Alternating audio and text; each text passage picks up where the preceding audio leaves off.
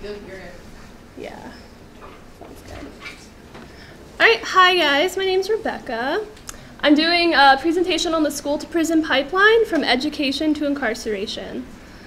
So before we talk about the subject, I want to make sure we talk about the 13th Amendment. So what you guys may or might not know is basically says you can't be held as a slave unless you are a criminal, basically, is the only way that you can have your rights taken away.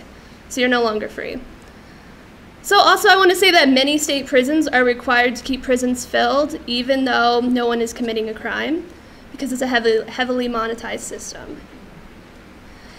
We now have more African Americans under criminal supervision than all the slaves back in the 1850s also. So huge thing with race, huge thing with poverty. In addition to that, we're going to touch on some zero tolerance policy, the war on drugs, the creation of social labels, and how we facilitate the flow of people of color, poverty, and the foster system through a pipeline from school to prison.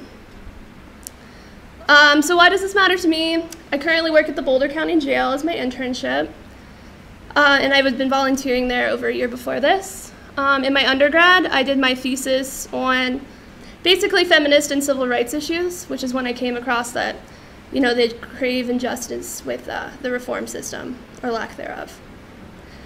I also want to work with youth in the system once I graduate. I plan on maybe working in an alternative school, maybe kids that are currently incarcerated in kid prison, something like that. I also want to be involved in politics in the future to help change these from the top down. Would love to be Elizabeth Warren one day, be a senator. That'd be great, so we'll see what happens. And also just many of the adults I work with at the jail currently, started this cycle when they were like 12 to 14. I hear a lot of them. They've been arrested and incarcerated like over 20 times. So it starts really young, so that's where we have to address a lot of these problems. So if you guys want to flip your handout over, I put this graphic on it. So are our children being punished into prison? So 40% of the students expelled from US schools each year are Black. And if you look here at the bottom, Black or Latino only makes up 30% of the population. Also, 68% of all males in state and federal prisons do not have a high school diploma. So there's a huge link there between education and being incarcerated. Also, 70% of inmates in California State Prison are former foster care youth. So that shows the huge attachment disruption and cycle that can happen when you have no support system and how the incarceration rate increases. Also, here at the bottom, 1 out of 3 African American males will be incarcerated in their lifetime. 1 out of 6 Latino males will be incarcerated, and that's compared to 1 out of 17 white males. So we need to address these needs, these kids' needs in school, because it's really not guaranteed anywhere else that they're gonna show up every day. There's great safety nets at libraries, YMCAs, other rec centers, but it's not a promise they'll show up and get what they need, or their parents will. So school is one of the only places they're day in and day out. So let's meet their needs there if nowhere else. Like clothes, shoes, as well as school supplies, food to take home over weekends or long breaks. And we also need more trained staff in counseling and mental health to help out with behavior and distress. When kids are hungry, cold, or stuck in trauma, learning's impossible to take place. So unfortunately, it's up to the public education system to try to meet these needs if our government isn't going to do it elsewhere. And ideally, we need to start noticing these children who need help and could fall victim to the pipeline system as early as elementary school, because it's shown that the most heavily expulsion rate is usually between the ages of 3 and 6. So why is this happening? A lot of times there's unaddressed learning disabilities. These kids are coming from homes with neglect and abuse. We're having failing public schools, zero tolerance policies, and other severe discipline practices. We have a lot of punitive education going on. Of course, the war on drugs that happened in the 80s and is still continuing. Poverty, race, policing in schools, and a lot of times these officers have little to no training with youth. We also have created disciplinary alternative schools. From the research I've done, about between 10 and 20% of alternative schools are pretty healthy modeled, but the majority are not, and they focus on a disciplinary view. Also, of course, childhood trauma, the expulsion and suspension rates. The foster system. Also, I want to go into a little bit more denied protections in court. So youth who become involved in the juvenile justice system are often denied procedural protections in courts. In one state, up to 80% of court-involved children do not have lawyers. So students are committing minor offenses, They usually end up in a secure detention facility. They're released on probation, but then they violate their probation with missing school, disobeying teachers, really minor infractions. And of course, it's hard to reverse the cycle once it's started. So many students are propelled down the pipeline from school to jail. It's difficult for them to make that journey in reverse. So once they enter the juvenile system, there's a lot of barriers for reentry back into traditional schools. The vast majority never graduate from high school. And a lot of that's because they were displaced from school. So it's really hard to integrate back at grade level once you've been out for so long. So I want to tell the story behind this picture. I got a ticket for armed robbery when I was 12. The foster parents I had would hit me and my little sister. We ran, but we didn't have any place to stay because my brother was in lockup. I was running away when I was 8 and my sister was 6. The foster father I had sexually abused us, and then to get back at him, we would hit their children.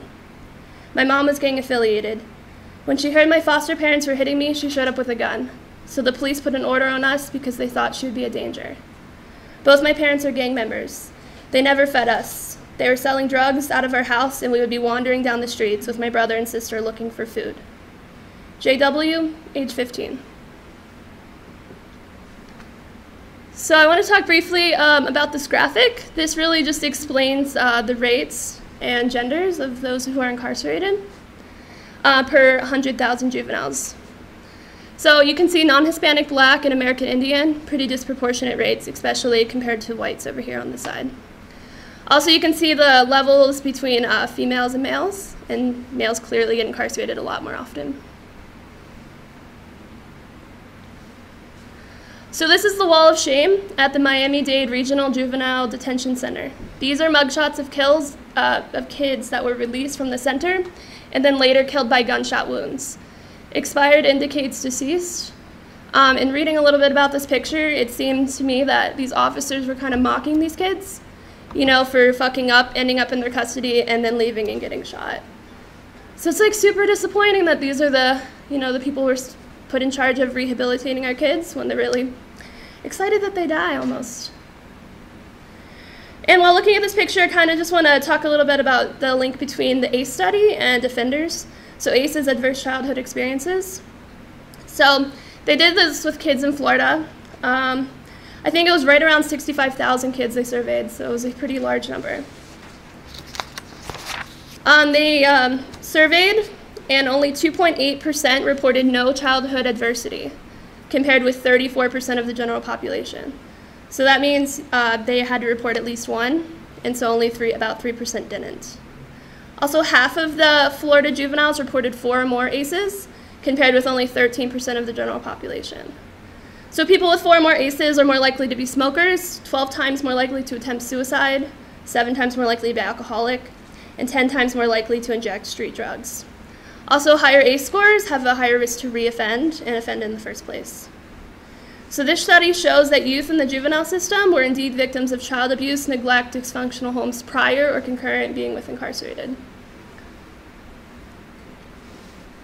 So this explores a little bit more of the war on drugs. If you can see right here in 1970, about 350,000 people were incarcerated. That number hugely jumped by 1990, and the war on drugs was right at the beginning of the 80s. And then by 2014, 2.3 million are incarcerated. Also, a fun fact, Obama was the only sitting president to ever visit a prison. And the US is 5% of the world's population, but 25% of the world's prisoners. So we're leading in that area for sure. The story behind this picture. I've been here a week this time. I'm court ordered to stay isolated from other kids. I was in foster care for about 11 years and now I'm adopted. They got me for residential burglary when I was in the 7th grade. But since then, it's been a lot of probation violations. Late for school, not appearing for my PO, stuff like that. Drug court probably saved my life. My mom is into drugs and my dad was deported to the Philippines. I have 3 sisters, but we're all split up. The only person who visits me is my YMCA drug counselor. Lunch, it was junk. CC, age 16. So are we failing our children? So out of the 49 million students that were enrolled in public schools at this time, 3.5 million were suspended in school, and almost as many were suspended outside of school. And another 130,000 were expelled. Students with disabilities and students of color are disproportionately impacted by these practices. Black students are suspended and expelled at a rate of 3 times higher than white students, and students with disabilities at a rate of 2 times higher than non-disabled peers.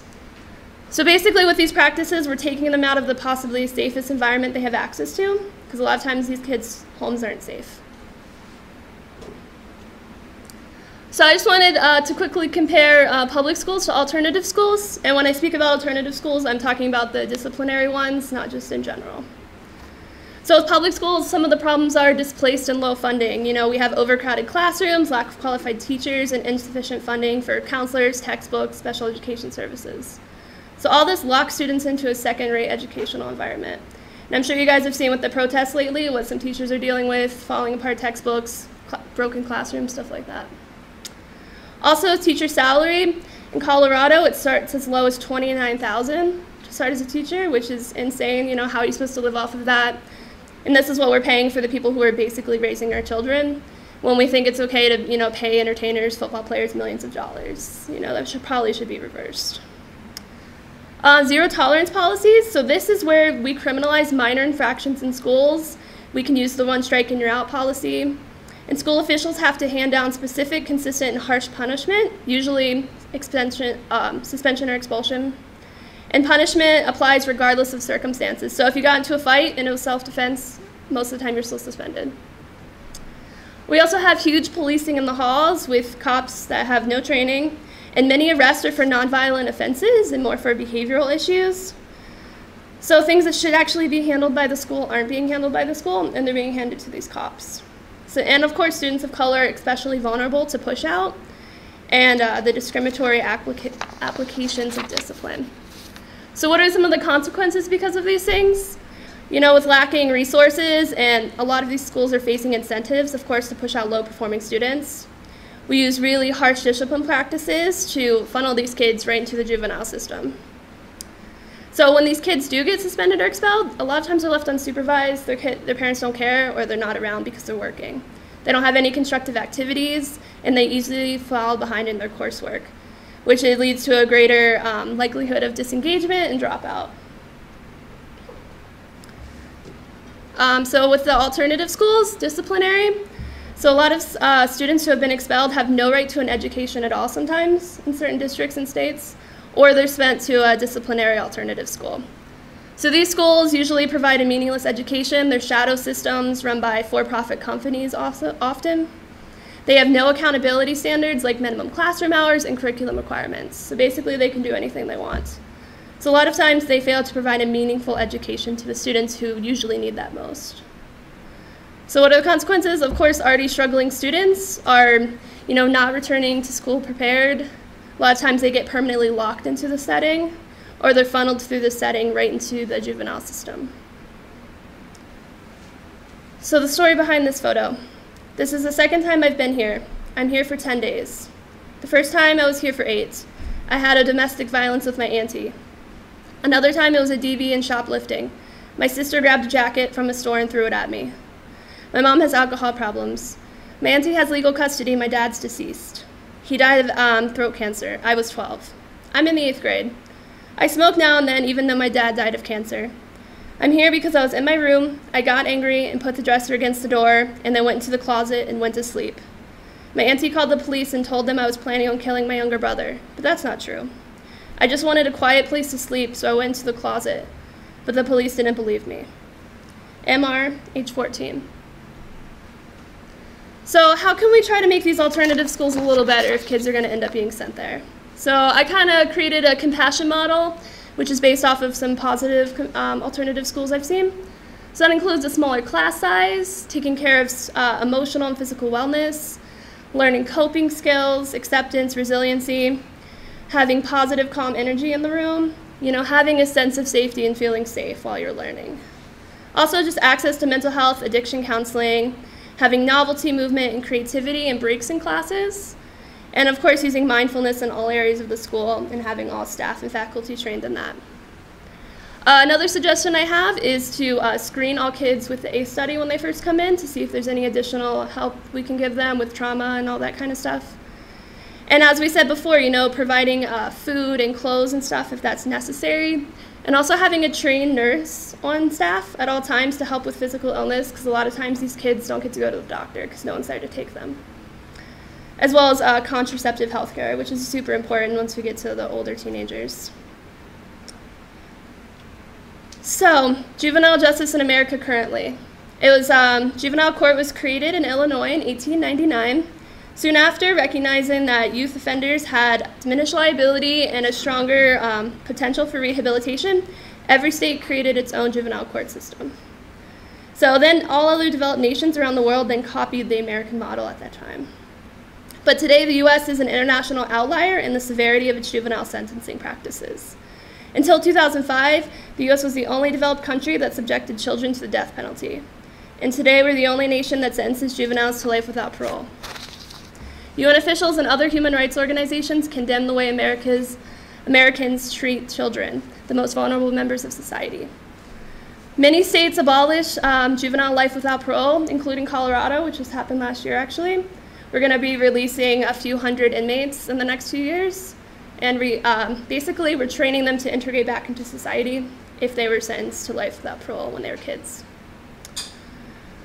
The US Supreme Court has repeatedly determined that children are different in the eyes of the Constitution. As brain science tells us, children are less blameworthy and more responsive to rehabilitation, so why aren't we doing that? Also, in some states, children as young as 6 can be transferred out of the juvenile court system and into adult court without any judicial oversight.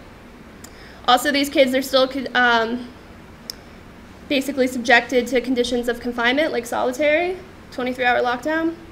Also, there's ongoing lawsuits in many states where youth inmates are housed with adults and have routinely been raped while prison officials turn a blind eye.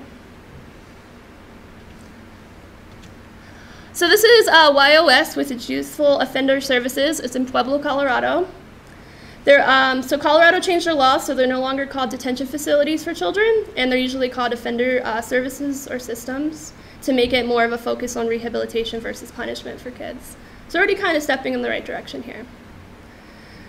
So basically this is for kids 14 to 20 who were sentenced as adults while they were children. So they are able to serve their time in about a third of that time or less in this facility instead of being transferred to an adult facility and serving their full sentence.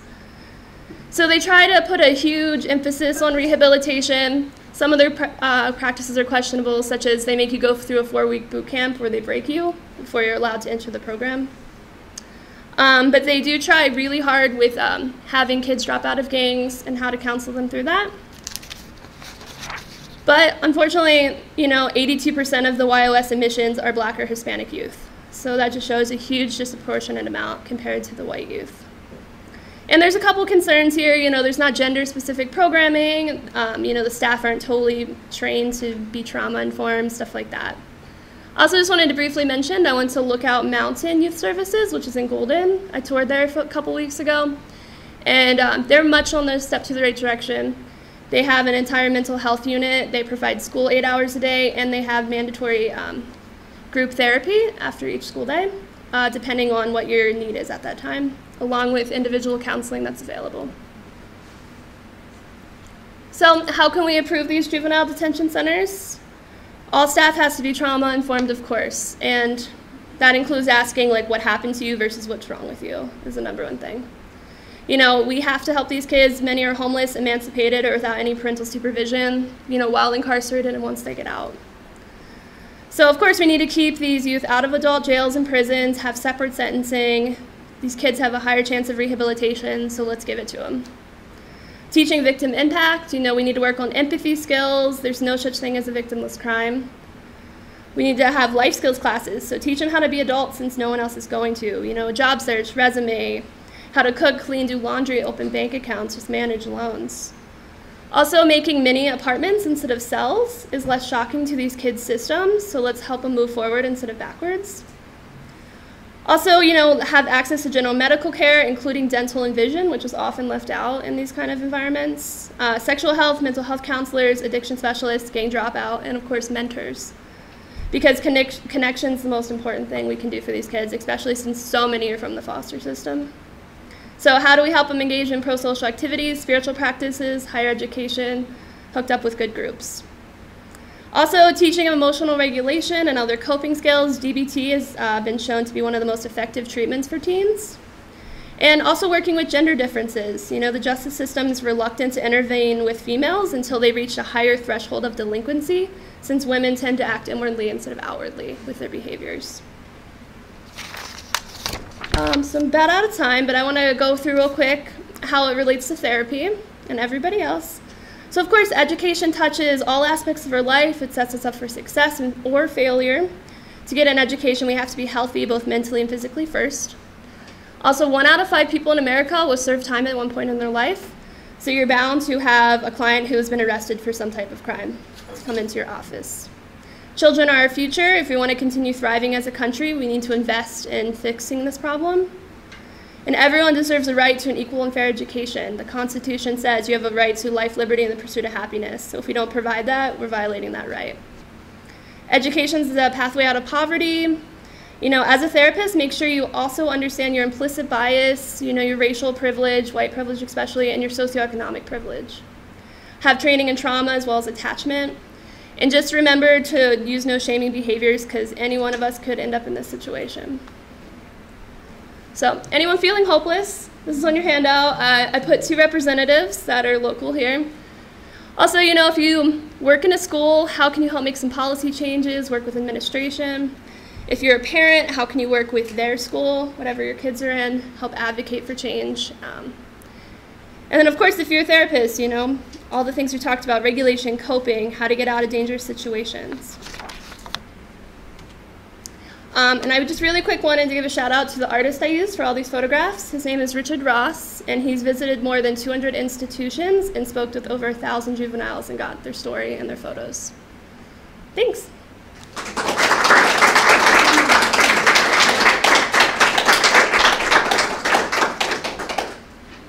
Anybody have any questions? Comments, concerns? Yeah. I really liked all your suggestions. I thought it was really comprehensive.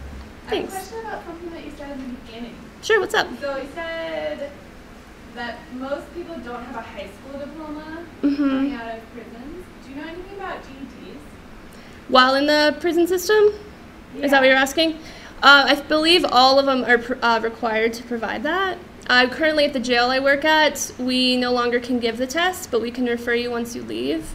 But unfortunately, it's just not congruent to help people fix that problem as well.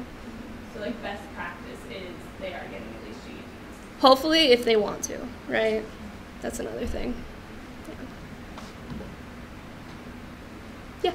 I was curious if you had any suggestions as to how to perhaps reach parents who may not be engaged or in a place themselves where they're having a hard time. Just any tips or suggestions? Unfortunately, I don't know anything. Because a lot of times these parents just don't care, or they're just completely not present, don't even have custody a lot of times. As we talked about, so many, are in the foster system or just have neglect for some other reason, and that's why they ended up in this situation, a lot of childhood trauma. So that's why I'm really advocating, we have to just teach these kids how to be adults themselves, unfortunately, because there's not really another option. Yeah. I don't have a question, I just have a statement. Yeah. I just appreciate that you're talking about this, and for me as a therapist in training, it feels like an important social justice thing to know about, and it did feel hopeless, and I liked how you really stated some things that we could do.